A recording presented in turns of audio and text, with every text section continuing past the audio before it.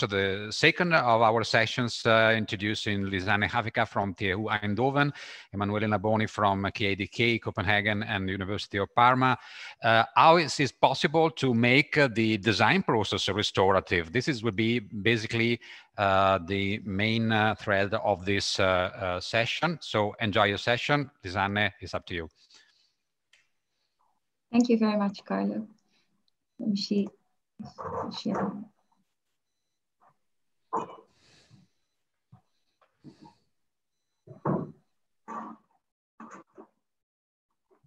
Thank you. So I will be moderating the session for working group 2 on the restorative design process. So just a brief introduction. My name is Lisanne HAVINGA. I'm an assistant professor of building performance at Eindhoven University of Technology. My focus is on modeling and simulation strategies and building performance. Together with Emanuele, I edited the book Regenerative Design in Digital Practice. And I'm also a principal scientist system integration at the new IRIS Energy Institute. This session, the working group 2 focused on the processes, methods, and tools for restorative design. We had 4 subgroups that we divided the work in that worked very intensively together as well. These subgroups focused on big data in ecosystem-focused design, so the different types of data sets that can be used to integrate a wide range of disciplines into the restorative design process. The second group focused on urban climate change adaptation, so on urban microclimates and how resilience to climate change can be improved. The third group focused on circular economy and environmental impact. So it focused on life cycle thinking and how to integrate, for example, LCA into digital workflows. And the last group focused on human health and well-being, mostly targeting our indoor experiences, which we spent, I believe they say 90% of our time indoors. So how we can make the indoor environment not just more healthy, but also to improve our well-being overall. Most of these topics will be touched upon today in this session. But before I continue, I would like to quickly give a shout out to our subgroup leaders who have been very essential in us achieving our goals. It's Catherine de Wolf, who will also be presenting during this session. I want to apologize in advance if I am not pronouncing names correctly. Luca Finocchiaro, Michaela Hamanescu, Clarice Blair de Souza, Tatiana Kozic, Sergio Altomonte, who will also be presenting today, Silvia Coccolo, Giulia Sonetti, and Maria Beatrice Andriucci. I miss you already because it's been already a few years since our working group has been really active, because we were one of the first working groups. But it's been a pleasure working with you, and it's a strange experience ending Restore today almost officially. I quickly wanted to give 2 highlights for me personally, and I think for most of us in working group 2. The conference and training school that we had in Malaga. So just organizing a training school didn't seem to be enough. So we had conference sessions with a wide range of keynote speakers from all over the world every morning, and in the afternoon, the training school. Then the second highlight, of course, our book publication, Regenerative Design in Digital Practice, with over 60 co-authors contributing to the book, ranging from architects, engineers to scientists, both from academia and practice, and from a broad range of perspectives on regenerative design. I'm proud to say it's been read online more than 15,000 times already. So it's become quite a big success. And if you haven't read it already, you can download it via the Restore website. Just go to the deliverables section. The 3 speakers that will be presenting during this session are Dr. Emanuele NABONI, who will be presenting the 10 scales of adaptation to climate change. Dr. Catherine de Wolf, who will be presenting carbon and ecology within the design process and a case study. And Dr. Sergio ALTOMONTE, who will be presenting human well-being via certification and tools.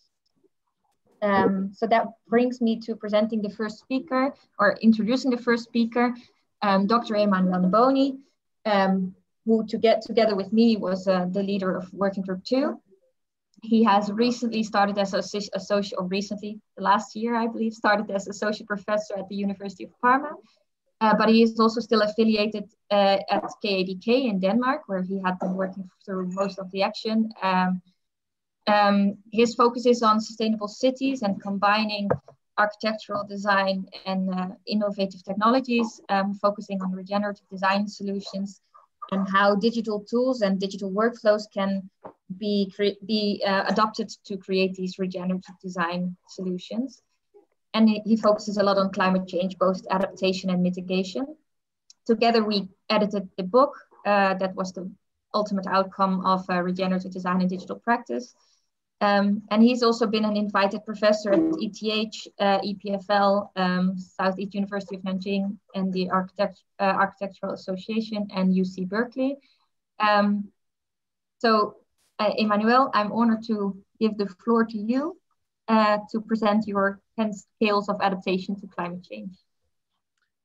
Good morning, everyone. I hope you're able to see my screen.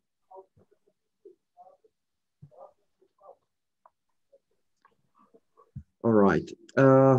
So today I'll try to put in order some of the findings of this 4 year of collaboration among institutions and universities across Europe and worldwide. Specifically in the Working Group 2, we had 4 lines of investigation. One of these was related to adapting the built environment to climate change in order to create favorable condition to this major transition. And I tried to actually organize these 10 scales of adaptation of climate change, each of which correspond by chance or more or less in an organized way to different scale to approach it. The key message that will be transversal to this presentation is that to create an environment which is temperate, which allows for life of human and other species, and that minimize energy expenditure, it's necessary to think of strategy that crosses from the mesoscale, from let's say the territorial scale, up to the design of details, as well as in the creation of devices that helps for orient personal strategies.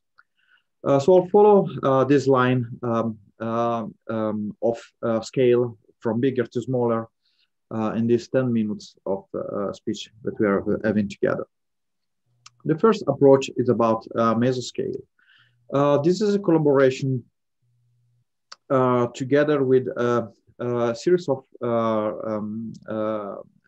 Swedish municipality, where the aim is to understand what type of geographical or territorial issue should be maintained or developed in order to keep a temperate climate.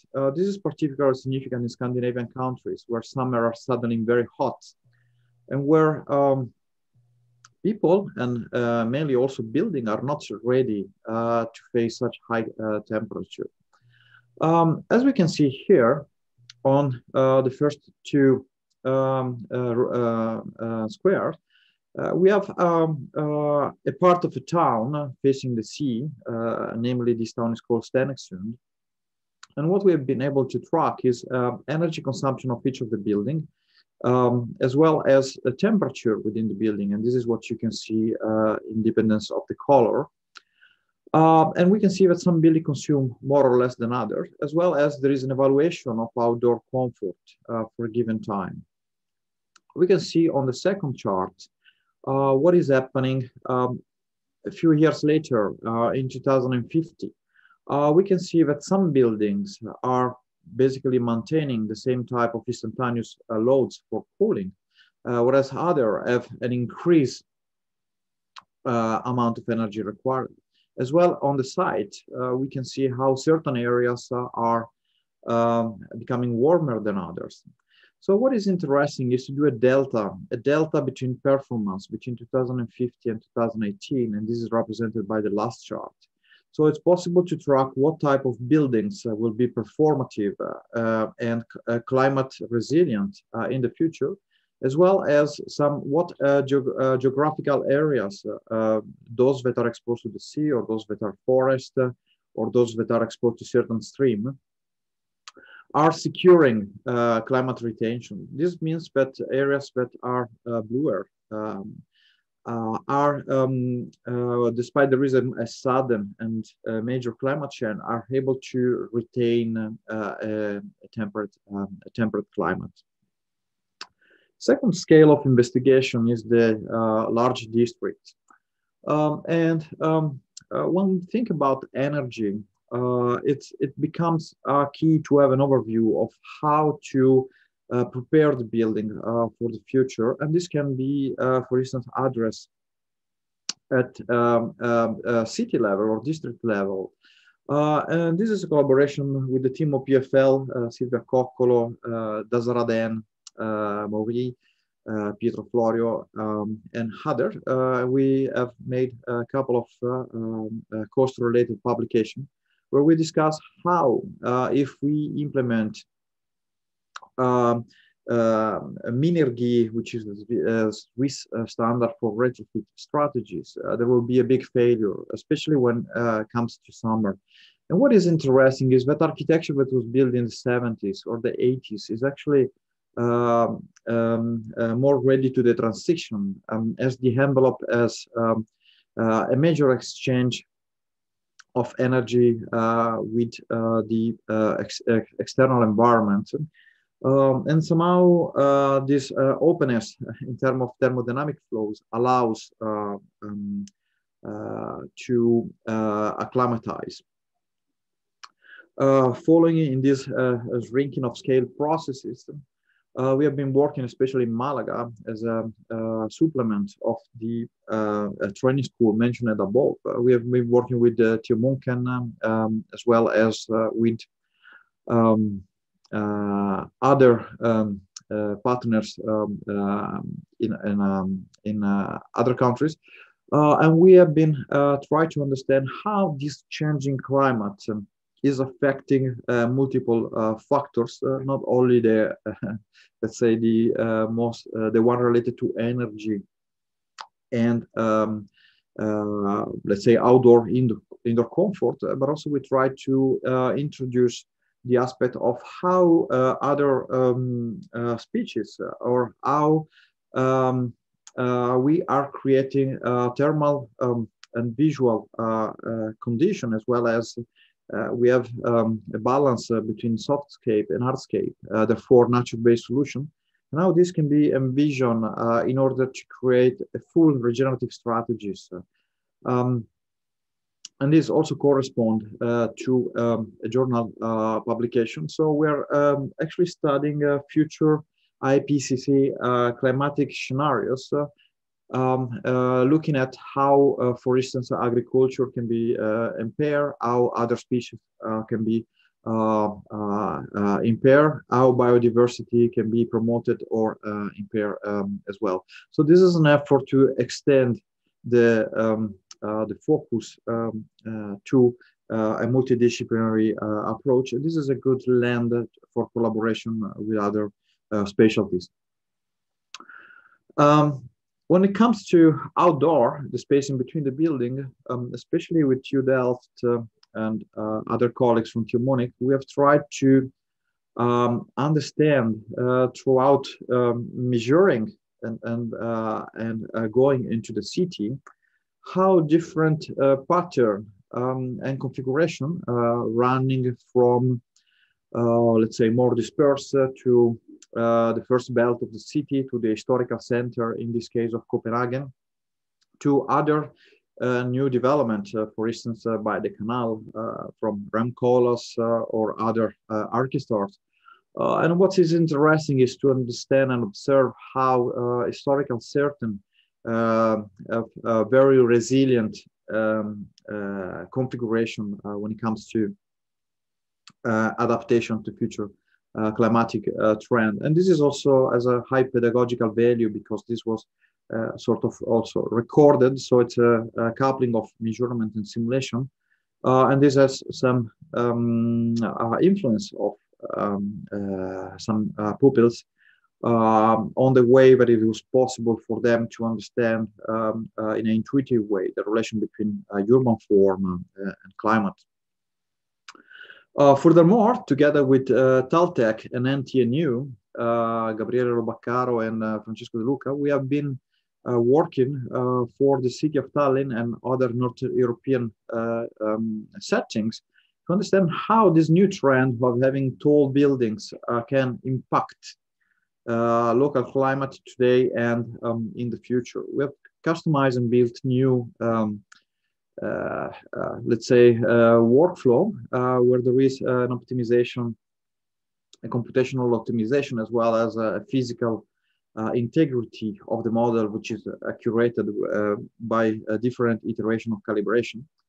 But substantially, it's possible to, what we have been studying is different schemas for tall buildings with some parametric configuration, looking simultaneously at what is happening in terms of energy within the building and within the outdoor. And what is interesting is that even minimal changes into the array of building can grant or create problems when it comes to outdoor comfort as well as energy. So one of the main outcome of this work is that every project should always couple indoor and outdoor because it's a very delicate fine-tuning between indoor and outdoor requirements. Narrowing it down further, when it comes to building form, this is again a zoom into the collaboration with the PFL team.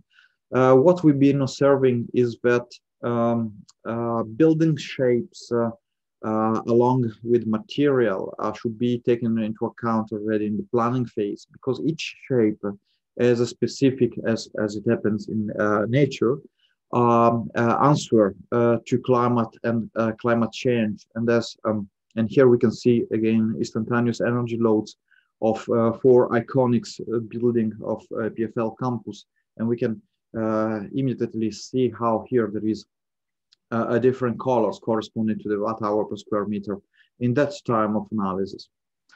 Coming to facade, we have developed a series of understanding of and calibration and creation of workflow, which are now shared for the community of to the community of designer, and company as Arup is using this that we made share, that we share, and this allowed to, for instance, understand in a few clicks, since the recipe it's already made, both how each configuration of facade allow for indoor and outdoor temperature to change.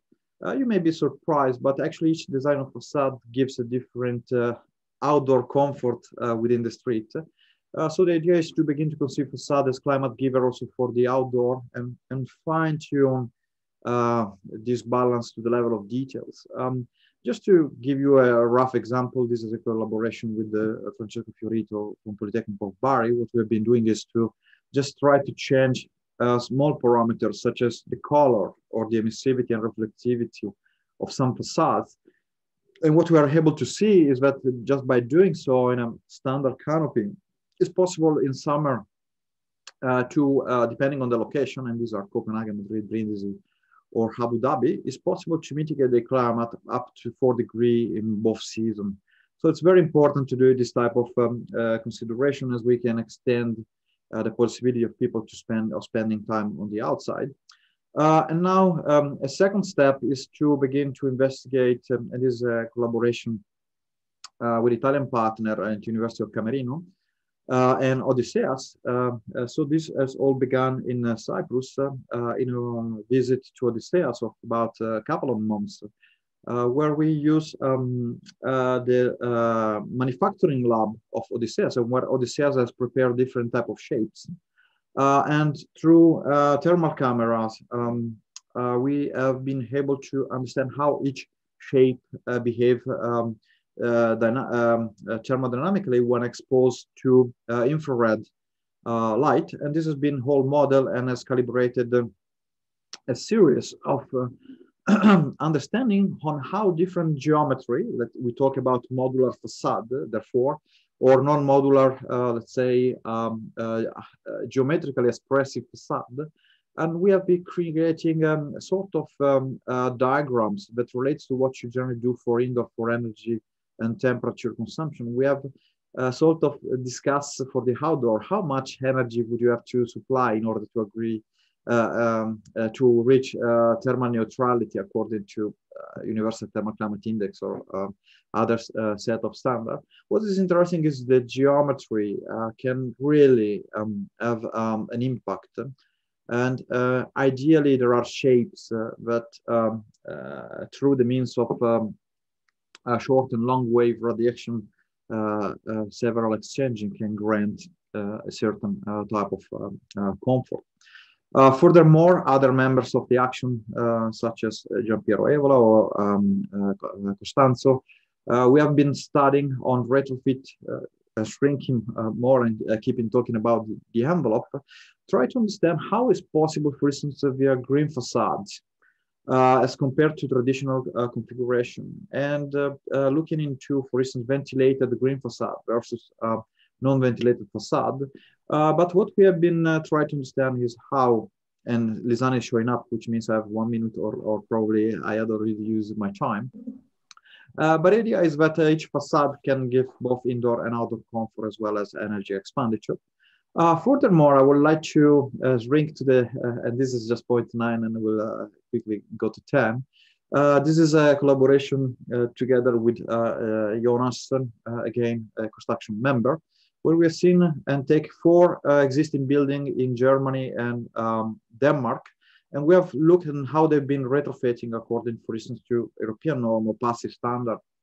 What strikes us is that when we look, and also Vahid Nick is part of this work, recently published, what we've seen is that if we look at comfort, I will not talk too much about this slide because it takes some effort, but actually, if this building were not retrofitted, they would adapt much better to future climatic trend. So we have to be very careful when we follow European codes today, because doing good today will mean doing very bad already in 5 to 10 years. So this is a major warning I would like to share in this presentation. Last but not least, we have developed several human scale prototypes of climate adaptation that look at the position of heat and cold receptor within the body, and try to develop ideal boxes, where in these boxes we try to acclimatize by changing mean radiant temperature or by changing humidity and so on. And this has been made in different locations. This is, for instance, in Antofagasta in Chile, in the Atacama Desert, where we have sort of created the unit to be used by a single person. Try to understand throughout major and large surveys what's the feeling, what's the reaction. So it's very also important to understand how to address this as a final message from the very large scale to the fine detail of human physiology. Understanding where the how it's possible to discretize the human body according to a certain number of nodes.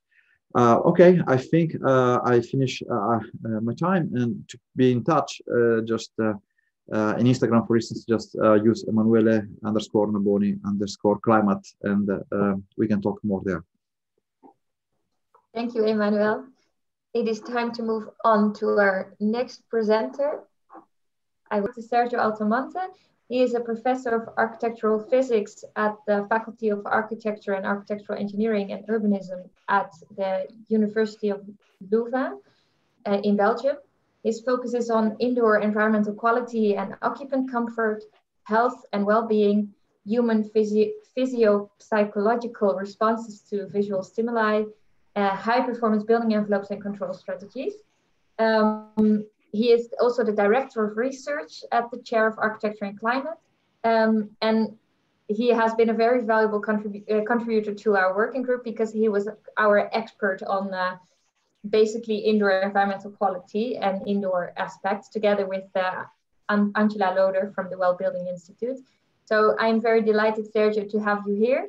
As you know, we are running out of time a bit. So if you are able to squeeze a few, I'll try my best. I have what? I have 3 minutes and a half. Hi, good to see you. See you next time. Bye.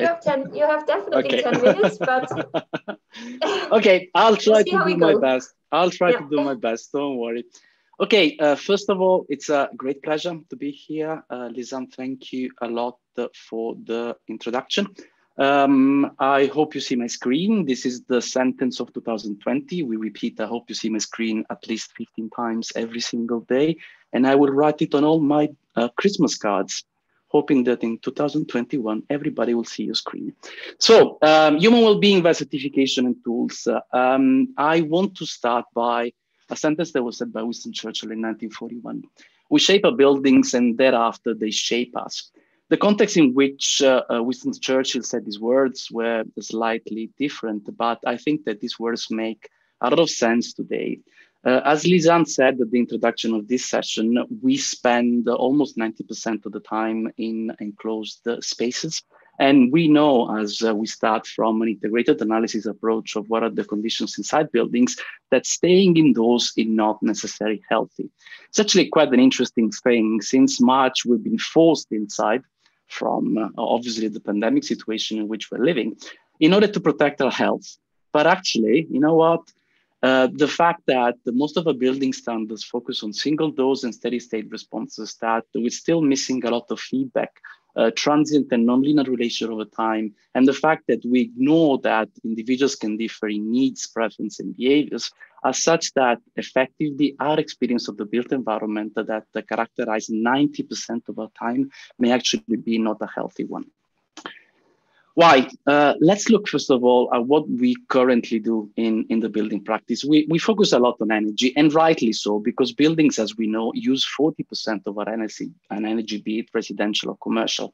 However, buildings do not use energy at all. It is actually the people inside that building that consume, or use, as a better term, that energy in order to provide for their comfort and well-being. So logic would say that if we could better focus on what we need in terms of comfort and well-being, we may actually then act in order to decrease our use of energy. But first of all, we have to say that those things may actually contradict with each other.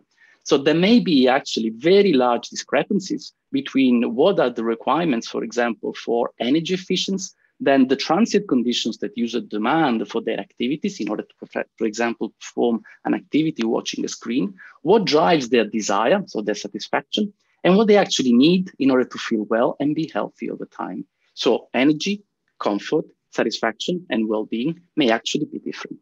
But this is not something that is at the moment yet included in the standards. And the reason why it's not included in the standards is because comfort and well-being are actually multidimensional psychophysical and physiological constructs. And there are very complex relationships between environmental factors and human systems that we have not yet fully characterized.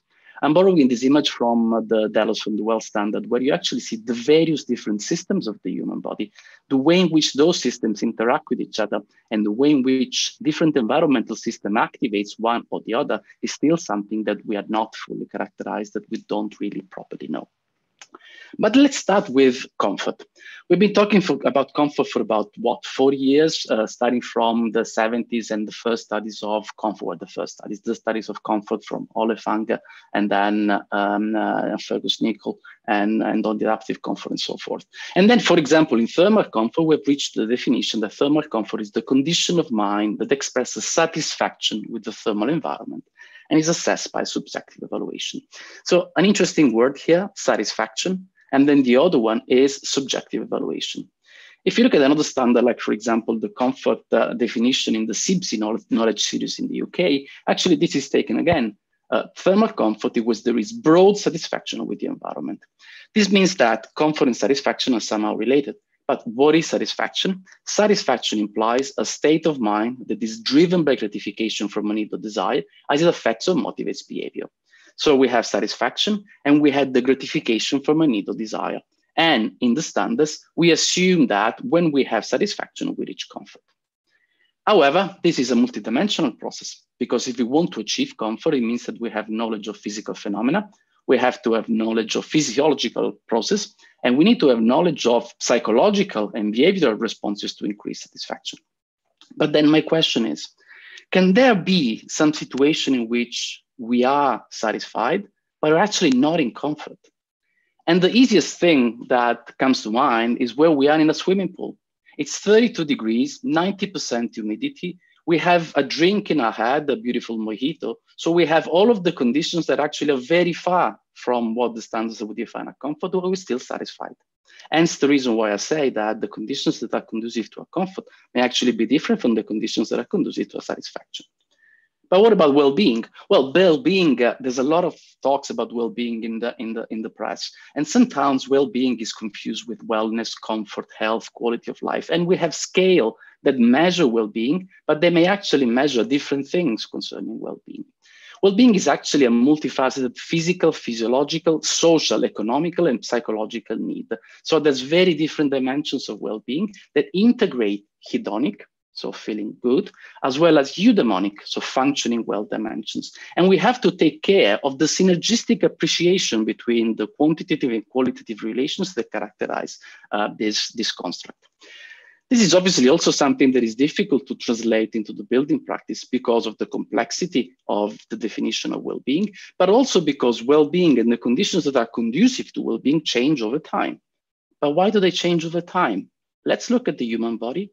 The human body is not a constant machine. It's not something that runs always on the same level of fuel, and that actually does not produce the same effect with the same level of fuel. Here we have, for example, the visualization of a 2-day cycle of cortisol, the stress hormone, melatonin, the sleep hormone we can call, and the level of alertness and body temperature. As we see, there's a fluctuation that is driven by what is called the circadian cycles, and the way in which those fluctuations are related with the factors that enhance that fluctuations obviously changes over time. So obviously the challenge of well-being is in setting the proper goals, in then measuring the appropriate indicators that can actually support those goals, and then of course make standards and codes evolve in support of that. For example, we can talk about the heat and well-being.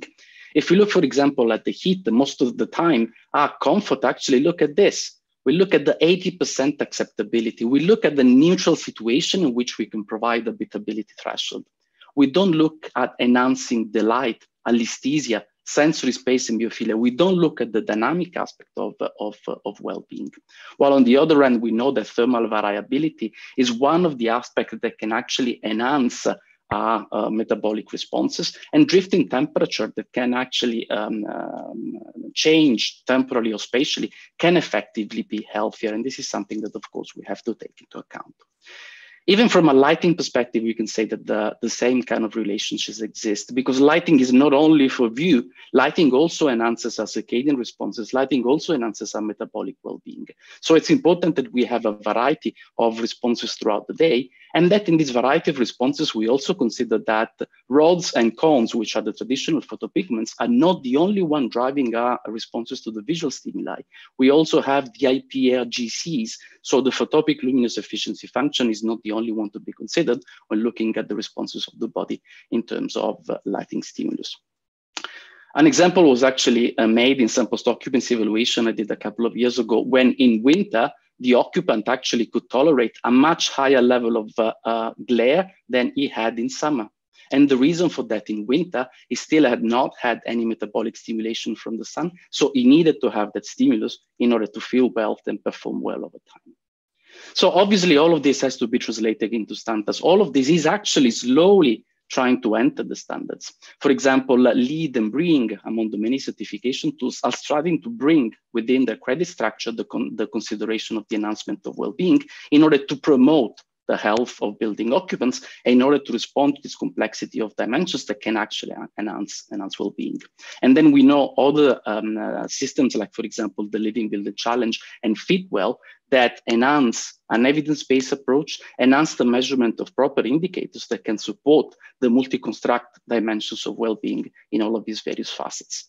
And then, of course, we can also mention the well-building standard that in its 10 new concept categories is starting to bring some new dimensions in which the indicators that are useful for the building, so the performance, for example, in terms of lighting, thermal, and acoustics, are not necessarily the same indicators and the same benchmarks that are there, that are, on the other hand, related to the support of the comfort and, of course, of the well-being of people.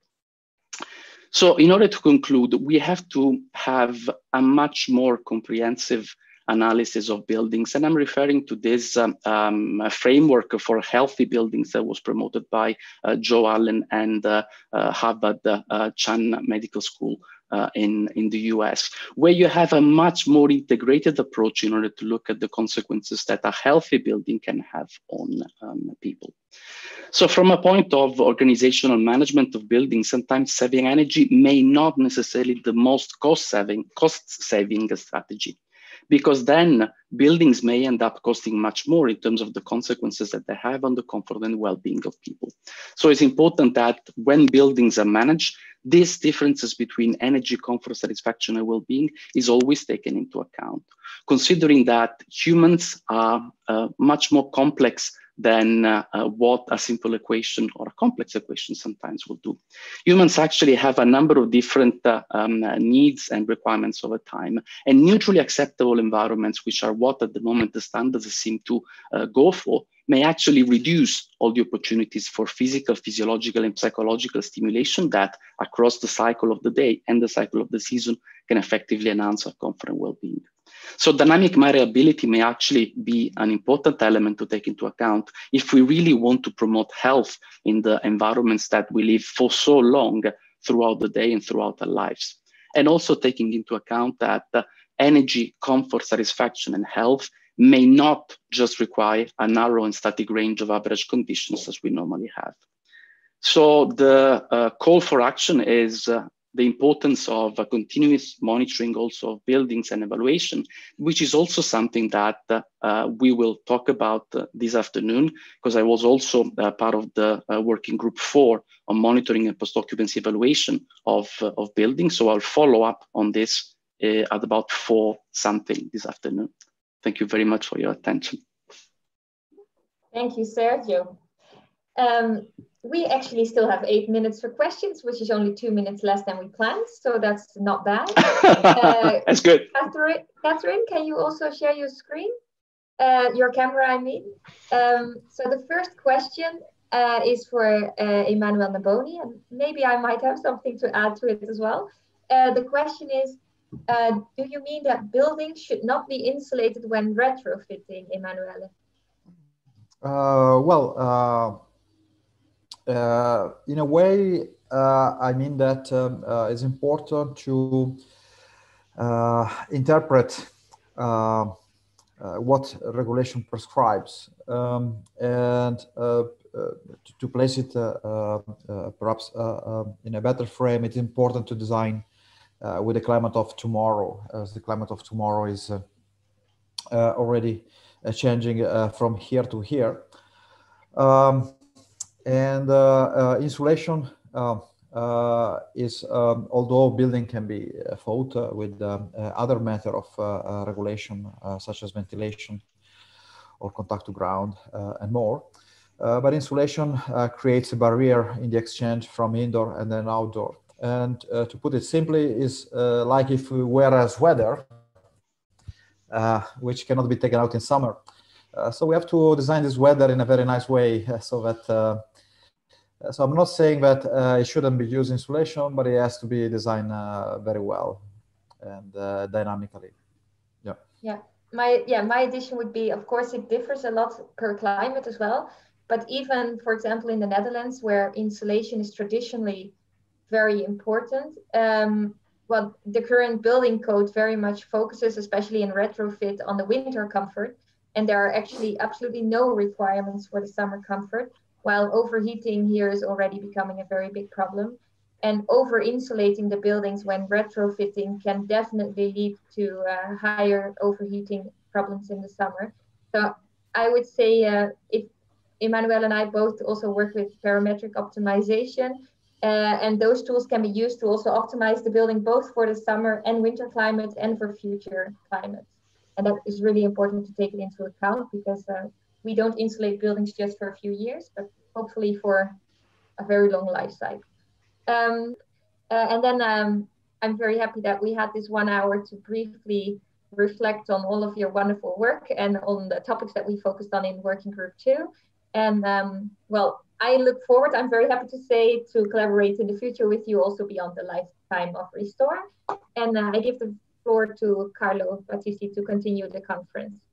Quite a lot on theory so far, so on processes, how to conceive a different type of sustainability, how to manage the design process in a restorative, regenerative way. But when it comes to practice, so when it comes to existing buildings, construction sites, operations management, all of these things, so how is it possible to make also these processes restorative and regenerative in the end?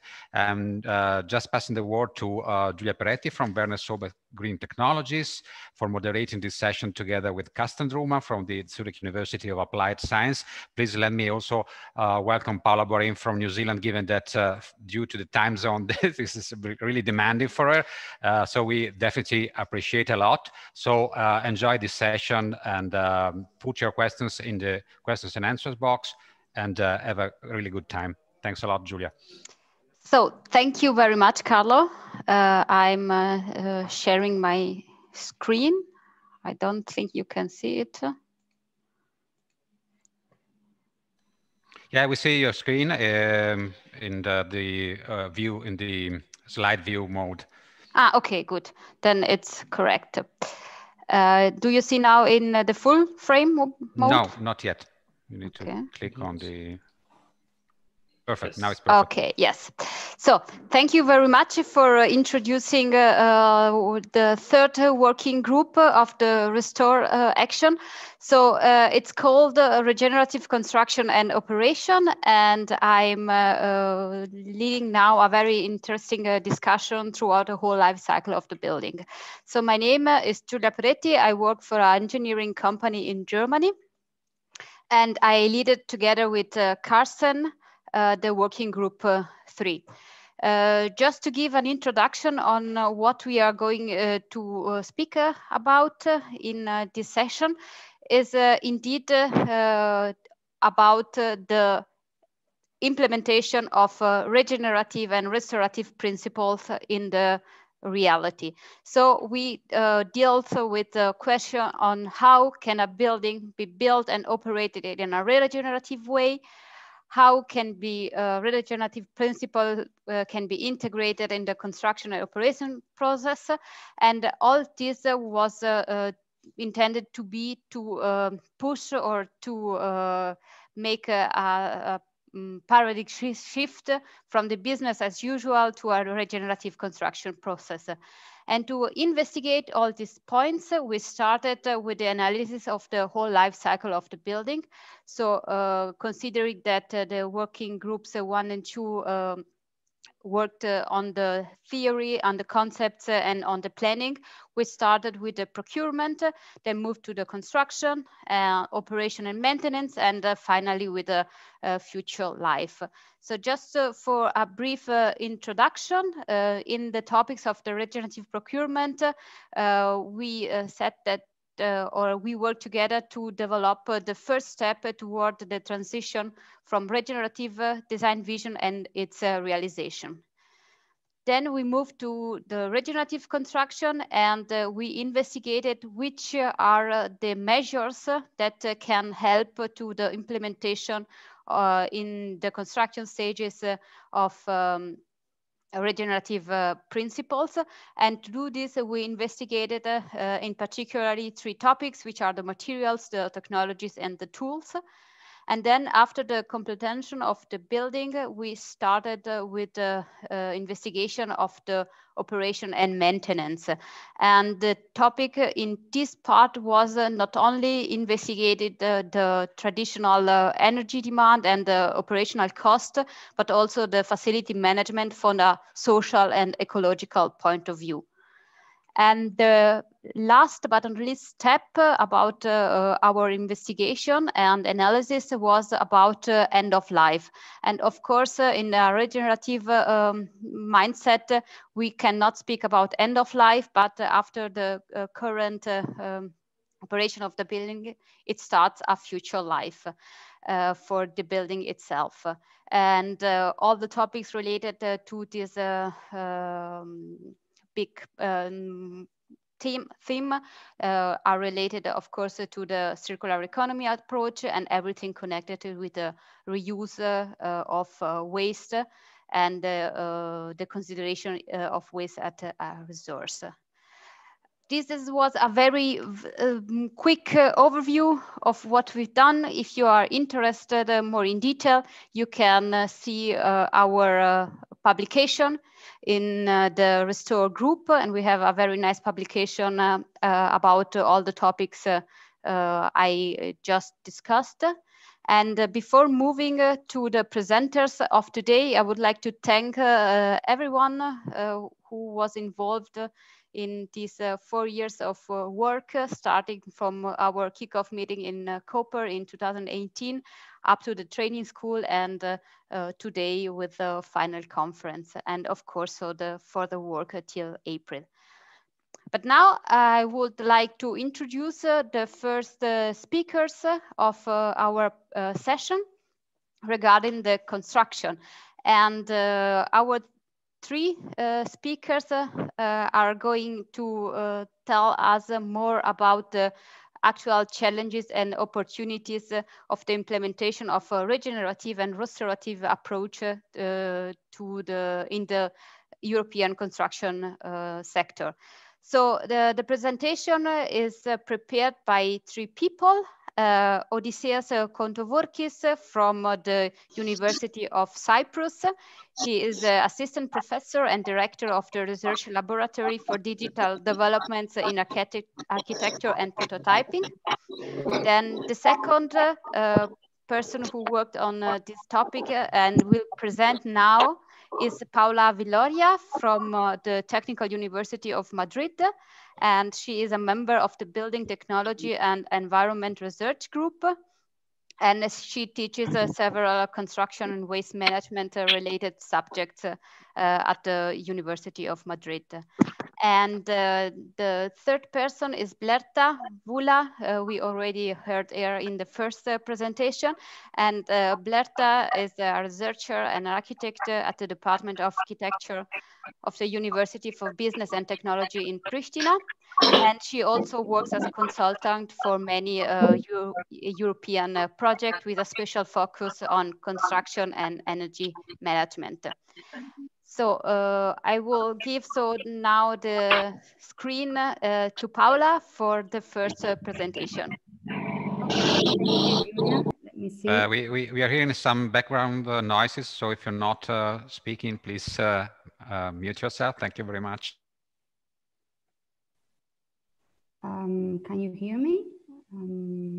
Yes. Okay. Perfect. Let me.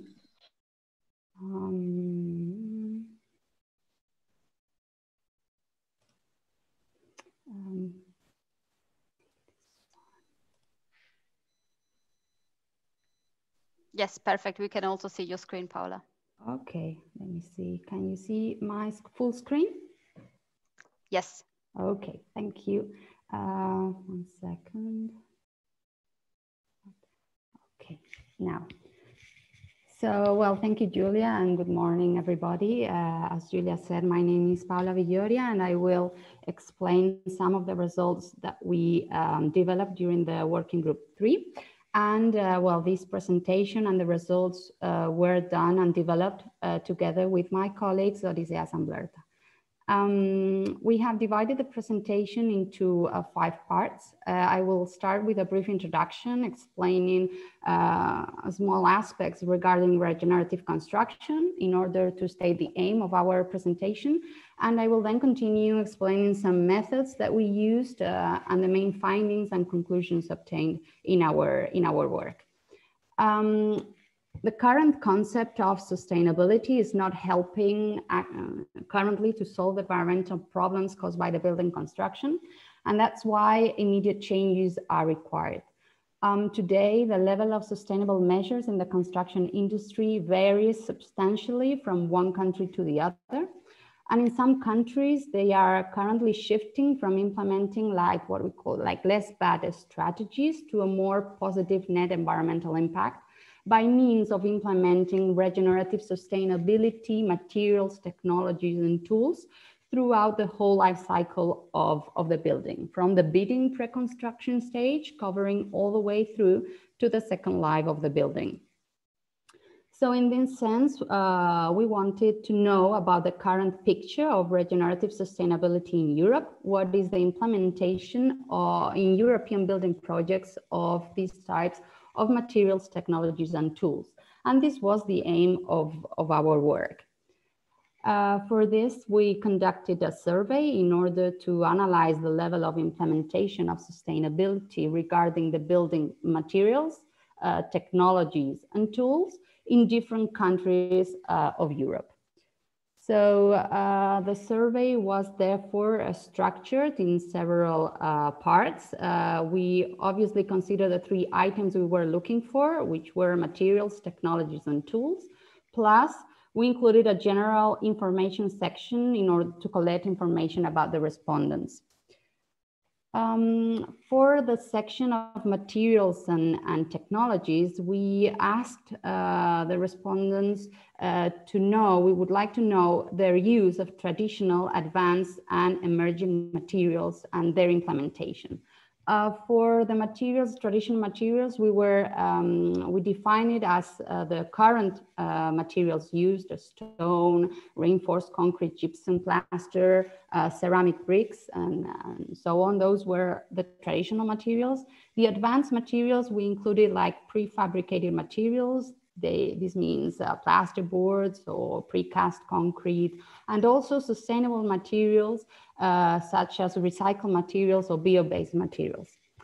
The emerging materials, we define them as materials capable of improving the indoor or outdoor air quality, or also self-healing materials or phase change materials.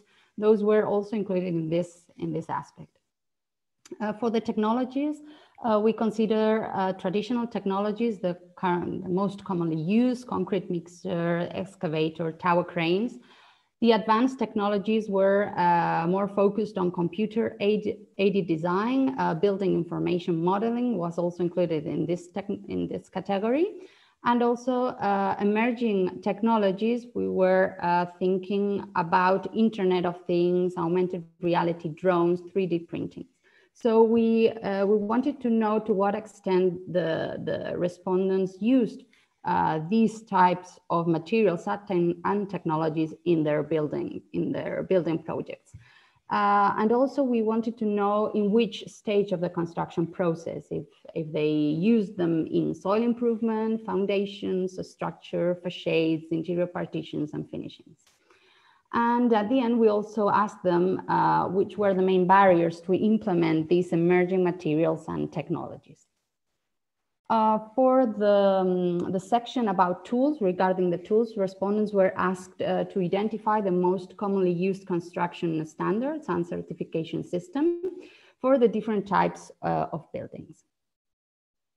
Well, the survey was sent, it was an online survey sent to more than 150 professionals covering different construction agents, and we received a total of 74 positive responses. And well, the results about these responses, I will explain now. So from the responses that we received, you can see on the graphs that only a small number of respondents, they are marked in green, usually implement emerging materials and technologies during the execution of each construction element. The vast majority, it is represented in a red color, never use these types of materials and technologies in their professional activity. Those who have used emerging materials and technologies for new constructions were mainly used in commercial or iconic singular buildings and also in residential buildings, both for the materials, where you can see the graph on the left-hand side, and from the technologies, where you can see the graph on the right-hand side. Furthermore, the respondents were asked to identify which of the 5 building construction stages was easier to implement or use these emerging and innovative materials and technologies. And results show that the majority of respondents consider that the building facade and the finishings, as the building's activities were emerging materials and technologies, can be easily implemented. In addition, emerging technologies can be also easily implemented in the execution of the building structure. We also explored the barriers and saw that the lack of training among construction stakeholders and the lack of knowledge of the existing emerging materials and technologies were the main barriers identified, together with the high cost of these materials and technologies. Regarding the tools, results about the implementation of different tools, we saw that the most commonly used construction standard during the construction of residential, commercial, industrial, and iconic building was Eurocodes. And the most commonly used certification systems are the local ones of each country, followed by the LEED certification. We also wanted to explore some differences between each regions, between each country. Therefore, we saw that some results, respondents from the southern of Europe used usually Eurocodes, while countries from the northern and Western Europe prefer ISO standards. And we also noticed that the most uncertified buildings were mainly located in the south of Europe. As final conclusions of the results that we obtained, we can say that in general, regenerative sustainability is currently poorly implemented in Europe. Those materials, technologies, and tools which are capable of improving the well-being of the society are not commonly implemented, mainly because of the lack of knowledge, the lack of training among construction stakeholders, and also the higher costs of these materials and technologies. Therefore, there is an urgent need to help promote the use of these regenerative sustainability strategies, and they can be addressed by using different recommendations. For example, seeking the government's commitment to promote the use of more advanced recycled materials or emerging regenerative materials and technologies, as well as the implementation of construction standards. Also focusing in an increase of awareness and knowledge among construction agents regarding the existence of these tools, technologies, and materials. And also the relevant training to use these emerging technologies and materials. These are the 3 main key issues that should be necessarily addressed.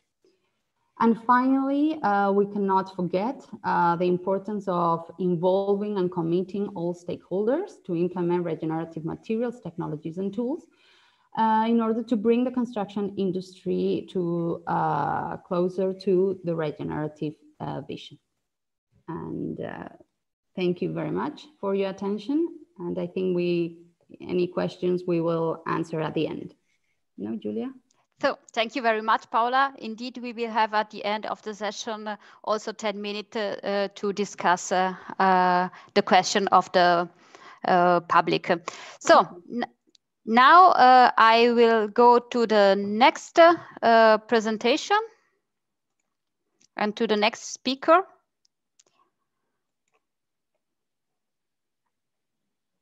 I hope you can see my screen. Yes. Yes. So I'm going to introduce the next speaker, which is, as mentioned before, also the vice leader of the working group 3. And his name is Carsten DRUHMANN. And he works at the Institute for Facility Management of the Zurich University of Applied Science. And he is currently the head of a real estate management competency group.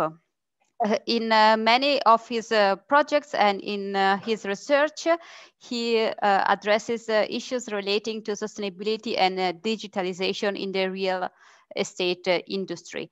And in the presentation today, Carsten will give us a regenerative perspective of operation and maintenance of building, and about the investigation of measures for a more sustainable and regenerative facility management.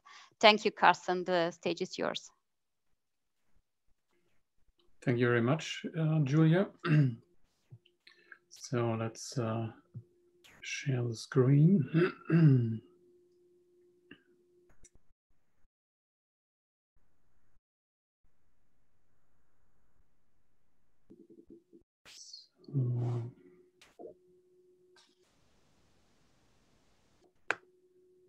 Where's my presentation? There it is. Sorry.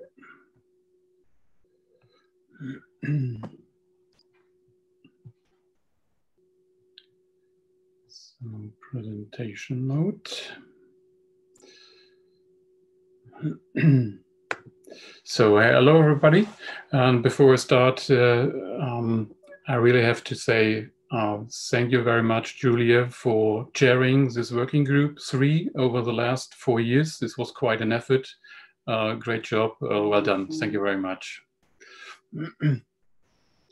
I have the pleasure to talk about the sustainable management of the built environment for the next couple of minutes. Thank you very much for the nice introduction as well.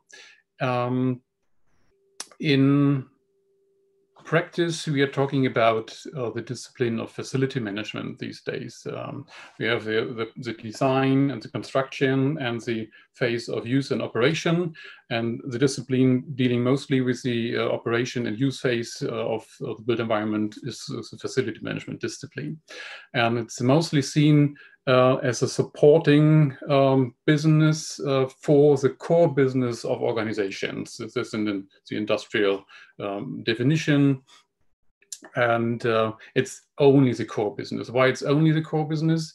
We have been able over the past couple of years to show the head of the companies that the FM department can give added value to the core business and so on. So this is not to be discussed, but what the FM is a little bit missing or slightly behind the development these days is that the corporates are moving towards their ESG, their sustainability policies, and facility management has to speed up to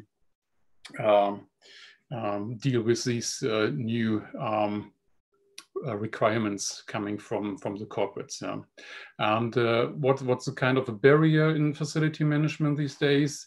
This is some kind of a silo thinking. Not only facility management, it's still the fact in the design and in the construction phase, and there are some kind of barriers between these different disciplines and phases. But we see a shift in a nice development that these barriers are getting lower and over the couple of years, but it's quite too slow, this development. What's another issue is that if people talk about sustainable building operation these days, they mainly talk about the ecological part, and especially they talk about energy savings for heating, for cooling. That's quite okay, but it's far not enough. Yeah, if you take the integrative sustainability approach into account. But what you can see these days too is that the building owners are getting more and more interested in sustainable facility operation, including the investors as well. And I'll come back to this point later. But for example, the Swiss Green Building Council we make in Switzerland, we are making the experience that the building owners are more and more interested in to start the projects and to optimize the building operation in a sustainable way. The next slides can only be just an extract of all this work that have been done in the working group 3 from all of these very engaged colleagues, for example, Suvi, Jelena, Ari-Pekka, Asher, from all across Europe, and it's just an extract of the publications and contributions the working group has done over the past 4 years. So a summarize of the social target for regenerative facility management. We heard lots of these aspects already in other presentations. So the social aspect is well addressed these days. But from my point of view, I would like to point out that this is the last bullet point on the slide here. This is one of the most important. The communication. Communication is everything. We are all talking about taking the users into the equation in designing and constructing and operating of facilities. This is nice, okay, and we can put it into these parametrics, into simulations and so on. But user behavior, user feeling during the use of spaces and rooms, this is not addressed in a way that will help the overall goals of sustainability or regenerative building operation these days. Yeah. So we have to, not to educate, but we have to address the users, explain them how to interact with their environment, what does this action and this action mean, and explain the consequences of their behavior. This has to be done in a more efficient way, I would say. And the second important point to focus on is, and this is in these days, in the last couple of months, came up in a very fast and unexpected way. The flexibility of the built environment for work and life. Yeah, everything is mixed up today. People working at home in their kitchens. The office spaces are empty. And so this shows us that we have to deal with these aspects very, very deeply in the future. And we have to improve in developing an efficient mixed use and hybrid facilities for the future. And this is dedicated also to the retrofit and refurbishment projects coming up in the future. Ecological targets, of course, there are a lot. We already heard a lot about energy consumption and the circular economy. This would be the next big thing, so to say, in the real estate industry. We heard nice presentations already about this aspect. So I would like to move to the next one, the economic targets, because the last couple of years showed us at the real estate market that money, it started with the credit crunch in 2008, 2009, and the Euro crisis. And money was available in almost an unlimited amount. So, and a lot of these investments have been done in the in buildings all across Europe, and so the investors are in the driver's seat at the moment. Have been in the driver's seat and are still in the driver's seat. And hopefully, what we will see is that example, for example, financial instruments like green bonds will be used more and more in the future to do green investments.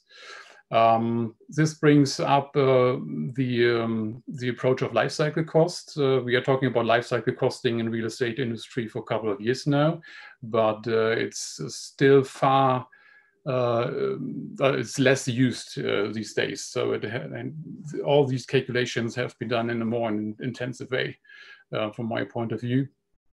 And this includes not only the life cycle cost. It should be a life cycle performance analysis. But maybe there's some data and some experience missing, but we should work on this. And taking all these digitization tools, software, sensors, and all these digital possibilities into account should be well balanced.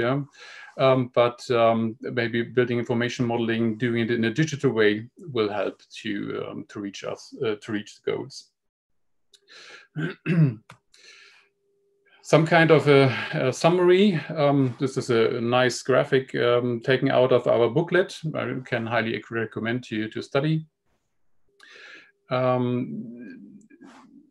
We have to push that we get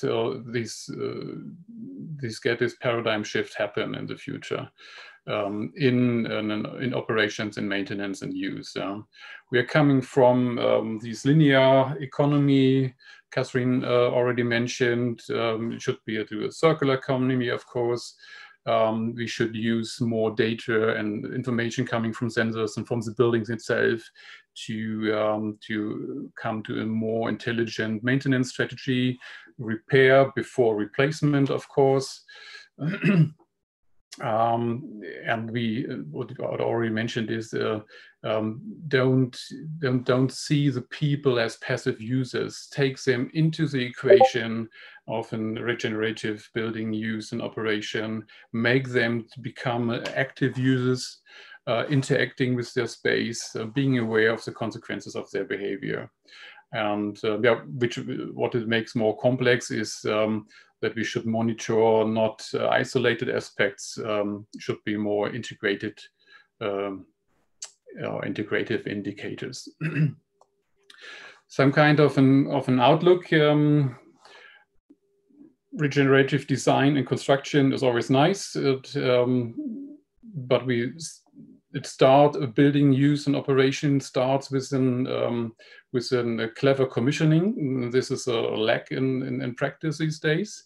So it should be established, usage-dependent facility commissioning.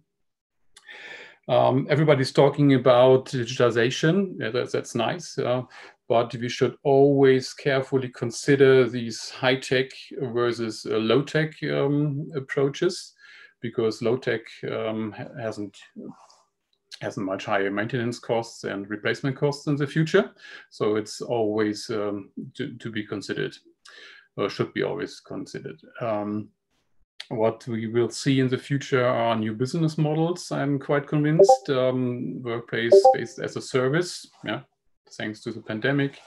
Everybody has now a clear view on these challenges, how to use the built environment in a more efficient and more clever way.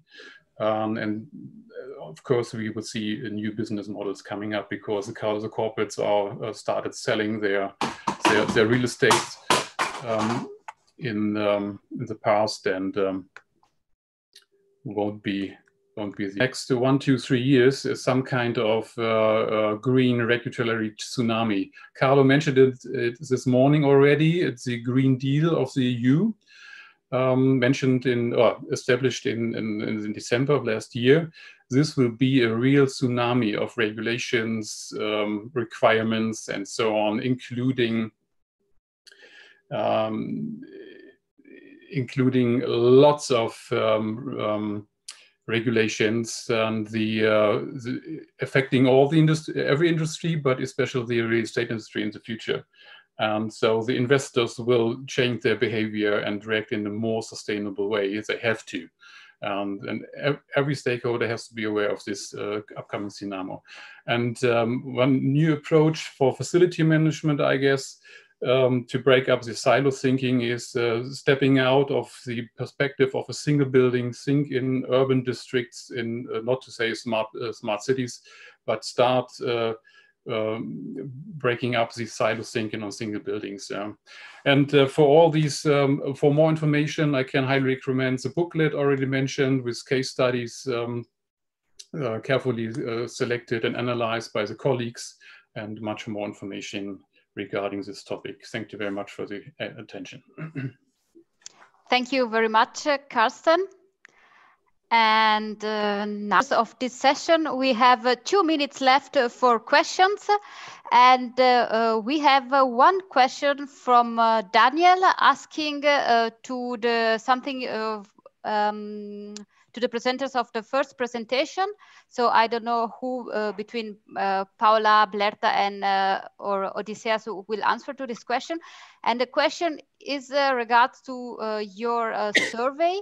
And there are many respondents, about 30%, who agreed that using such novel materials in facades. And how would you explain this result? Maybe I can answer, and if maybe my colleagues Odysseas, Blerta would like to add something. But I think because I've checked the presentation and also the percentage, that Daniel is referring to the 30% that respondents think or might think that they would be able to incorporate these emerging materials in the building facade, not that they are currently implementing it. And I think that's the percentage that maybe I didn't explain correctly in the presentation, but it's the people that think it would be more interesting to start, or it will be easier to incorporate this type of materials in the building facade. And this, I think it's a conclusion that makes sense, because currently the materials that are capable of absorbing contaminants are usually implemented in the facade, absorbing the outdoor contaminants. So that could be a reasonable result. Also, we were discussing that incorporating this type of materials in the facade, it was safer and easier than maybe in other parts of the building, like structural elements or foundations, which are more risky, to start implementing these types of materials. Thank you very much.